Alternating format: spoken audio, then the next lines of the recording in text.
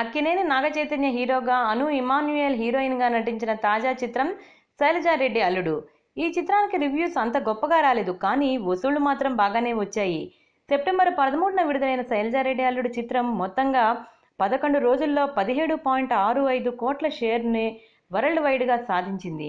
అసలు రివ్యూస్తో పోల్చితే ఈ వసూళ్లు బ్రహ్మాండమనే చెప్పాలి. లవ్ ఎంటర్టైనర్గా తెరకెక్కిన శైలజా రెడ్డి అల్లుడు చిత్రానికి మారుతి దర్శకత్వం వహించాడు.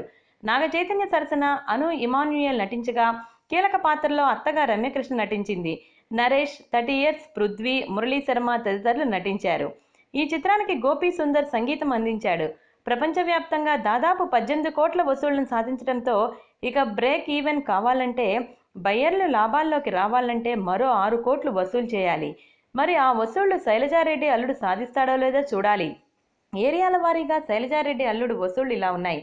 నైజాం 4.30 కోట్ల షేర్, సీడెడ్ 2.72 కోట్లు, ఉత్తరాంధ్ర 1.73 కోట్లు, ఈస్ట్ 1.55 కోట్లు, వెస్ట్ 94 లక్షలు, గుంటూరు 1.35 కోట్లు, కృష్ణా 1.4 కోట్లు, నెల్లూరు 62 లక్షలు, రెస్ట్ ఆఫ్ ఇండియా 1.80 కోట్లు, ఓవర్సీస్ 1.65 కోట్లు, మొత్తం 17.65 కోట్ల షేర్.